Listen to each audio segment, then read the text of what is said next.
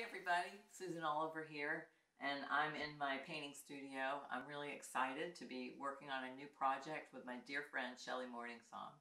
We are putting together a children's book for one of her songs, and I'm doing the illustrations. So I'm working in watercolor. That's my favorite medium to work in, and I usually go from just kind of like a rough sketch like this.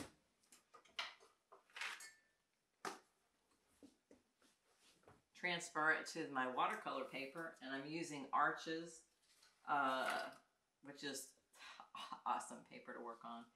And anyway, so here's the painting, and the text for this picture is, "She wakes up to the morning light, the wind blows gently over the plains." So thought it would be a really cool concept to have her actually like sleeping in the plains, so she's pulling the grass up like a blanket. So this is how it's coming out so far.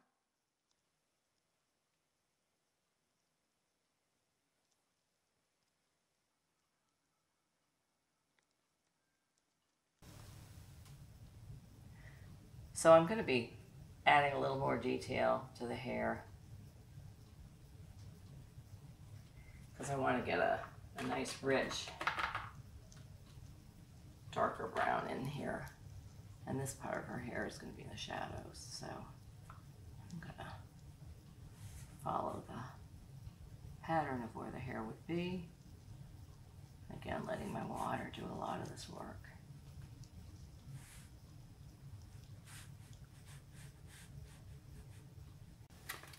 Mixing my Payne's Gray and my burnt sienna, because that gives a nice warm dark tone.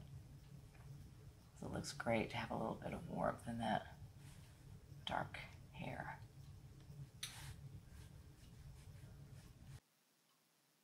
Okay, so I'm just finishing up some of these details, adding a little bit of grass to my foreground.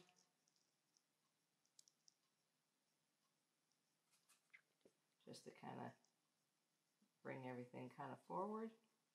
And I'm ready for my favorite part, which is to get rid of this tape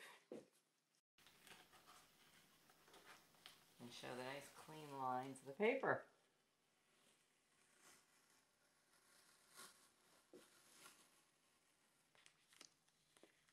It's 100% cotton.